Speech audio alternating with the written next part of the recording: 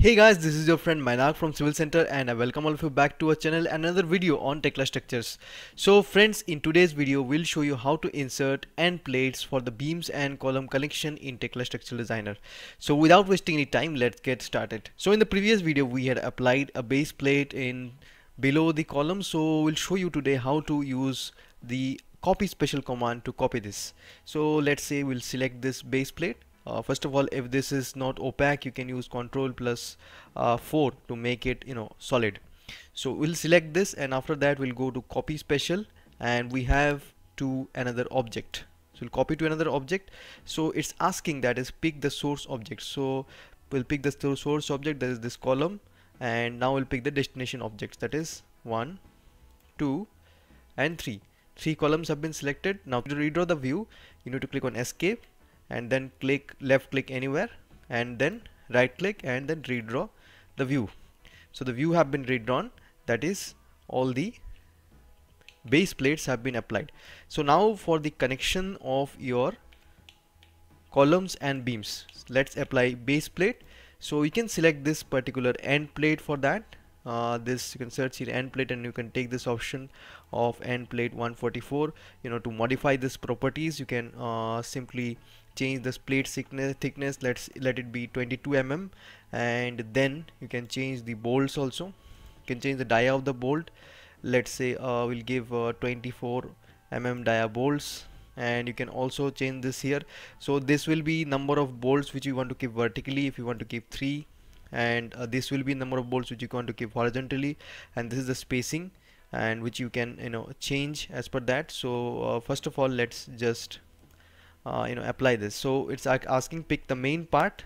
So for picking the main part, we'll click the columns, and then pick the secondary part, we'll keep the beams. So as you can see, this has been inserted like this, and now we'll do some modifications and check what the changes which happens, because this is very important. So we'll escape and then right click and then redraw view and then double click here to modify this. So we'll go to bolts and we'll keep this view aside. Now let's say we'll increase this to, let's say 3 and modify. Let's see what happens. So as you can see that number of bolts have been increased along this side. As you can see, this is 1, 2, another bolt on that side, so this has increased now. So if you do back to 2 and then modify, so it will get back to 2 number of bolts, that is one row along this side or another row along that side. So like this you can change, and this is the spacing which you can change.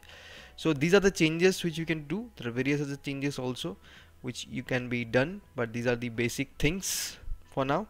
So we'll just close this, and now we want to copy this to other beam and column junctions. So we'll click on end plate once again, and we don't need this right now. We'll just click on column and this beam, column and this beam.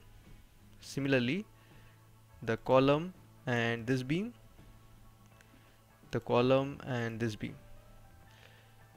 this column and this beam, this column and this beam, this column and this beam. So we'll click escape and then right click and then click on escape again and then redraw view. So now we'll check in the views. As you can see, the base plate has been inserted here in all the beam and column junctions. So now if you want to copy this, we can simply select 1, 2, 3, 4. You can select these beams and we can go to the grid, any grid view we can go, so that you can see the changes. We'll just tile these two windows vertically so to observe the changes. So now after this view has been opened, we can click on this and we can redraw the view, and after that we can select our beams.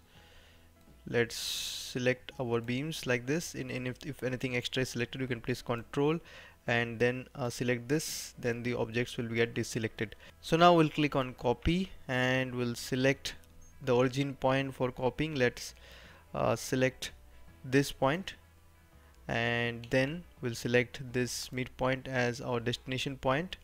We'll not expand this because we don't want this in this view. So now after that you can click on here and then right click and then click on your redraw view. So now you can check that the base plates and the beams have been copied to the top floor as well. So friends, in this video we have seen how to insert base plates in the model, and now also how to use the copy special commands smartly in the Tekla Structures software. So hope you found this video useful. Have a wonderful day.